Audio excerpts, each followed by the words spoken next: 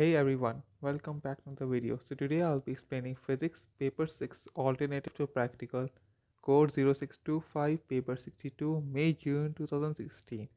Let's get started with the first question. Question 1 states a student is investigating the stretching of the spring.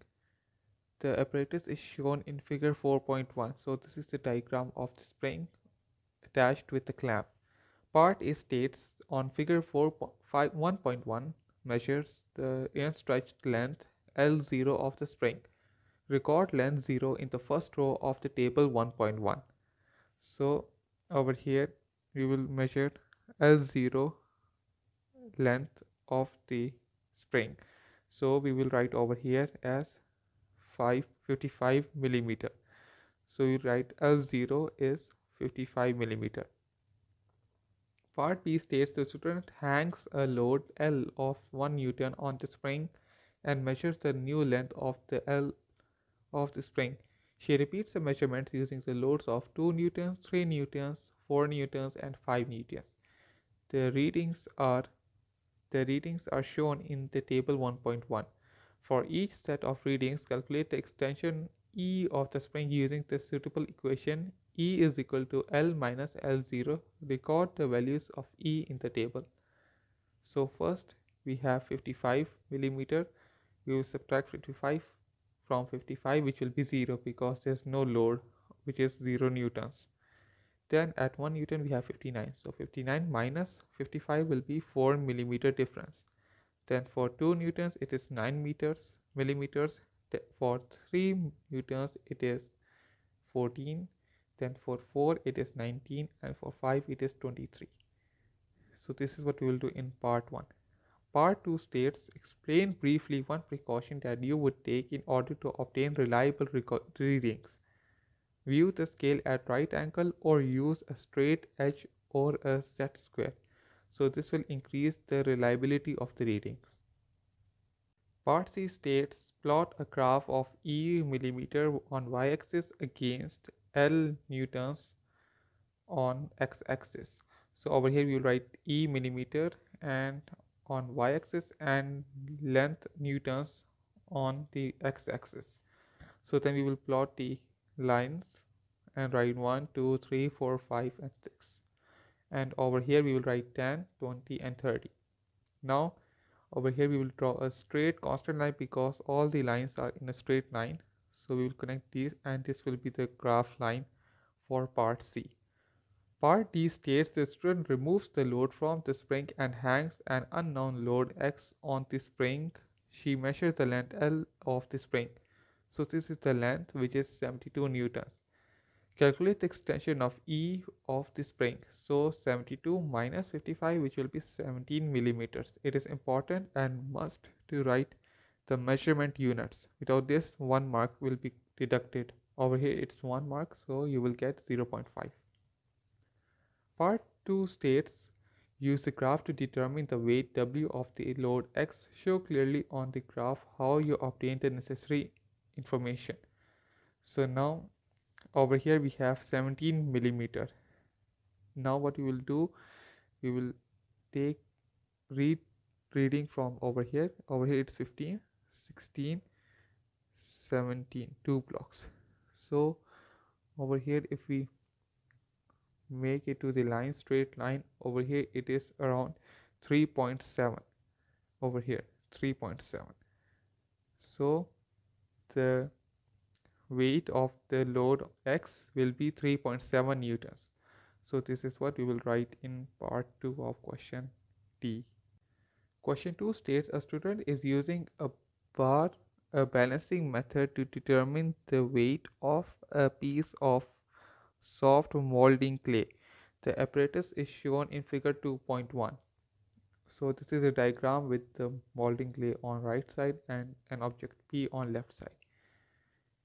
P is a metal cube of weight P is equal to 1 Newton. Q is a piece of soft modeling clay. The student places the cube P so that its weight acts at a distance x from the pivot. He adjusts the position of Q to balance the roll and measures the distance y from the center of Q. to the pivot. He calculates the weight W of Q using the equation W is equal to Px divided by Y. So part A states on figure 2.1 mark clearly the distance x. So over here we will mark clearly the distance from the center to the object P in the middle, not over here and not over here, in the middle. So this will be stated as x. Part B states suggests a change to Q that would make it easy to find the value of y accurately. Make Q into a cube or into a regular shape. So the accuracy will be increased and the object will not move from one side to another as it is uneven sides. Part C states it is difficult to achieve an exact balance of the meter rule in this type of experiment. This can make the result unreliable. Explain how you would reduce the effect of this problem to improve the reliability of the experiment. The answer is repeat the experiment and take an average. So because in one experiment you will get a higher value, in second you will get a lower value. So you can use both values and calculate an average which will increase the reliability of the experiment. Part E states the metal cube P is larger than the width of the meter rule. Explain briefly how would you determine the reading of the meter rule scale at the position of the center of mass of P. You can draw a diagram.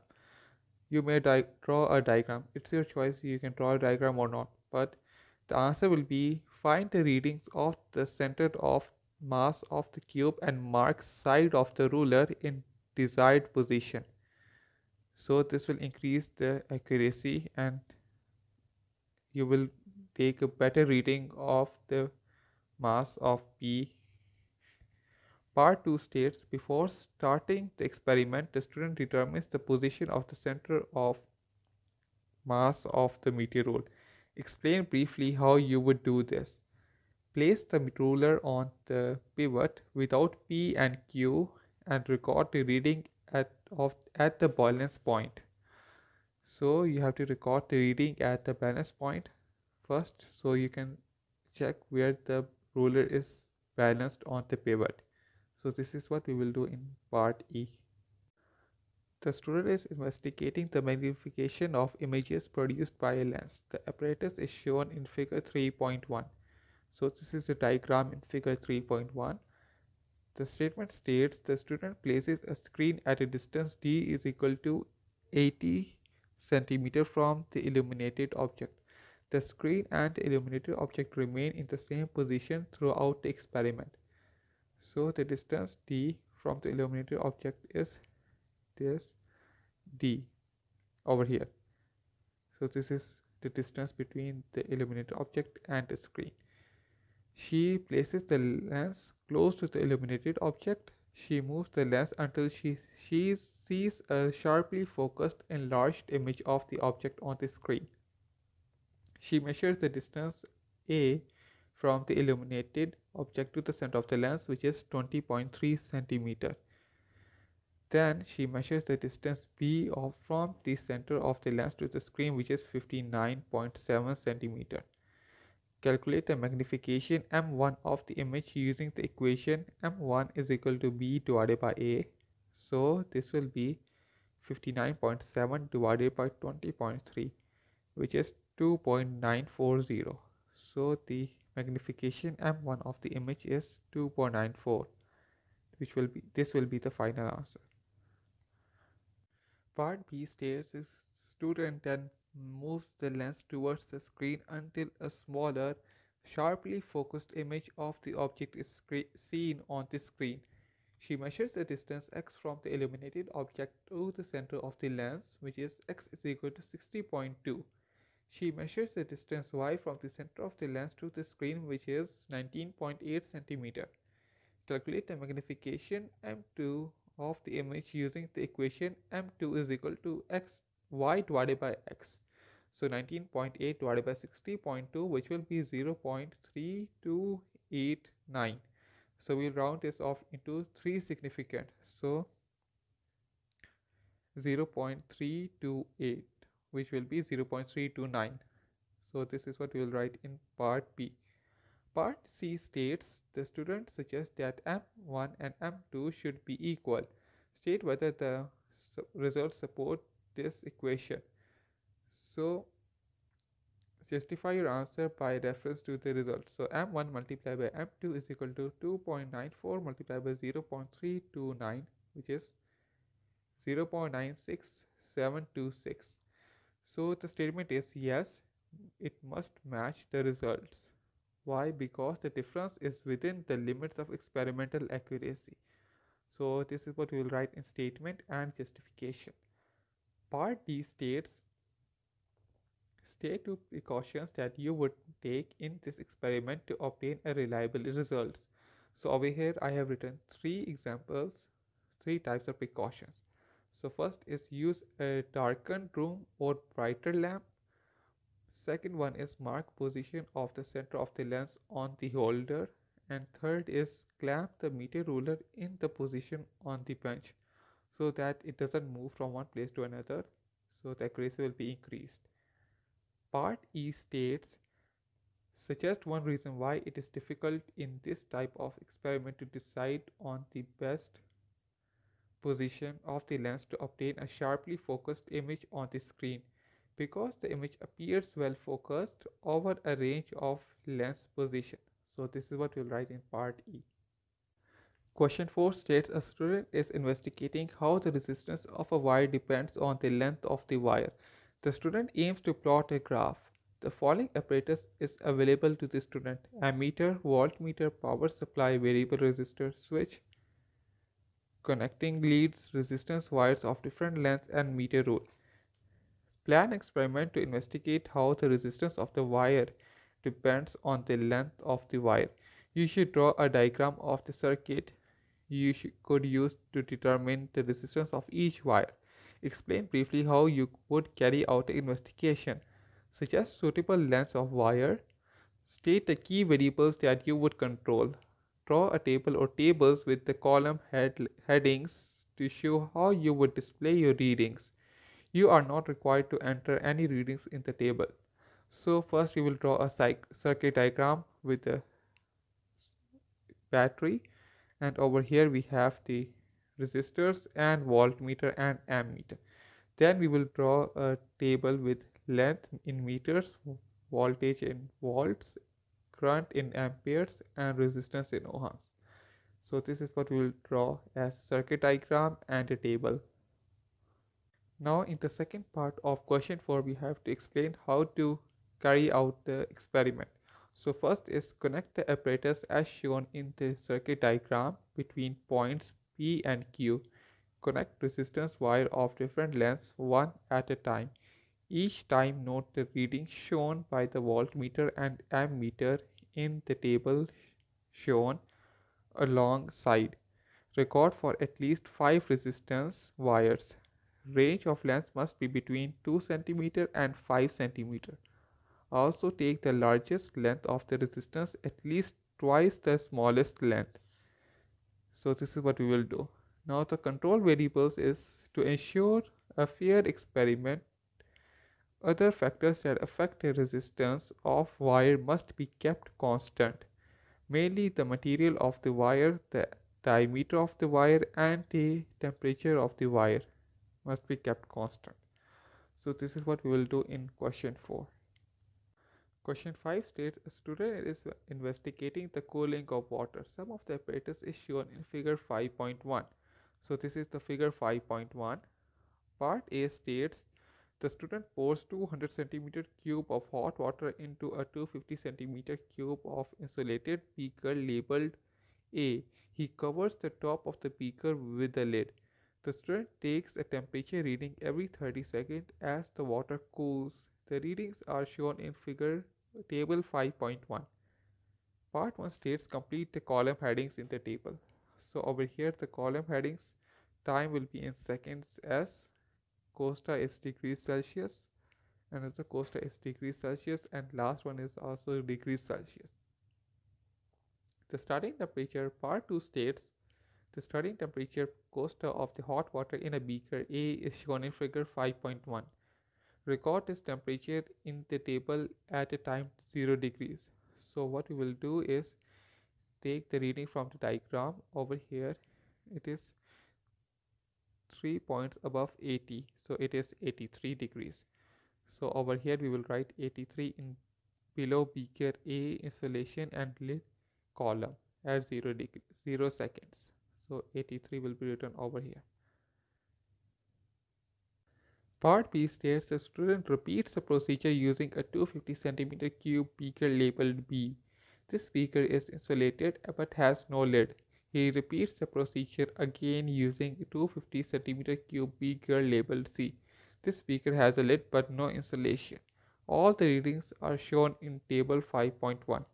Take the statement. Part 1 states, take the statement that best describes the results of the investigation. So the answer will be, removing the lid speeds up the rate of cooling significantly more than removing the insulation. So this will be correct. Other are, removing the insulation speeds up the rate of cooling significantly more than removing the lid, which is wrong because both increases the cooling of the cup significantly. Third is, there is no significant difference between removing the lid and removing the insulation, which is wrong because there is a significant difference. So only the first one is correct. Part 2 states, justify your answer by reference to the readings. Because at time 30 seconds, the temperature drop for beaker C is more than beaker A. This is seen for time from 0 to 120 seconds. So this is what we'll write in part 2. Question C states, state 2 of the conditions that should be kept the same in this experiment in order for the comparison to be fair. First, I have written three conditions. So first condition is room temperature, second is identical lids, third is starting temperature of the water. Part D states, suggest a suitable material for the lid. Give a reason for each choice of material. Material will be a card. Why? Because a card is a good insulator. Card is a poor conductor of heat. So this is what we will write in part D of question 5. Question E states, describe briefly how a measuring cylinder is read in order to obtain a reliable value for volume of water. You may draw a diagram. View the measuring cylinder at right angles to the cylinder. Take reading from the bottom of meniscus. Why? Because the edge of the water is turned upwards, so it is appropriate to take the reading one level below. If it, for example, in the beaker it is 29, so that is because the level of meniscus is turned upwards, so you have to take low reading, which is 28. So the answer will be, view the measuring cylinder at right angles to the cylinder. Take readings for the bottom of the meniscus. So guys, if you like this video and are clear with all your questions, don't forget to subscribe, like this video and share it with your friends. See you in the next video. Bye.